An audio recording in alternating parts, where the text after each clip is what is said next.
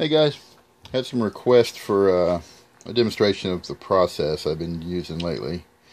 I've been doing a series of these type trains, working a little more graphic and tight than I have in the past.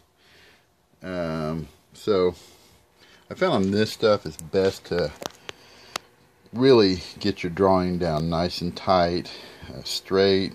I've been using guides and stuff for my wheels, rulers and stuff, measuring out, and I found this phase really makes a big difference in the end, because if it's just not drawn right, it just doesn't look right. So I've really been taking the time lately, and I've been pleased with the results.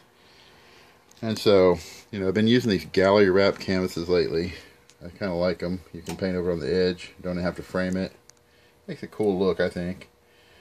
Been using these little spacers for painting wood. You can get at the hardware store. Kind of pulls up off your table. And the gallery wrap canvases have a little groove in them, and you can move it across your table, and they'll usually stay up on there pretty good. So that's been pretty cool. So what I did is, I'm trying to make them uniform, so I measured the horizon out. The train's roughly the same size, and I always cover the background with the color. In this case, yellow ochre. I usually fall back on that. Sometimes I'll use a blue or a purple or a red, but in this case, use this. When I do my pencil drawing, I try to draw relatively light. You see some places here where I didn't do that, and then as you go back and erase, it'll pull the paint up, but that really doesn't bother me because most of this can be covered. It's just nice if you're working and you leave voids, it's nice for it not just to be white canvas. So that's what I've been working on. I'm going to show you the underpainting phase next.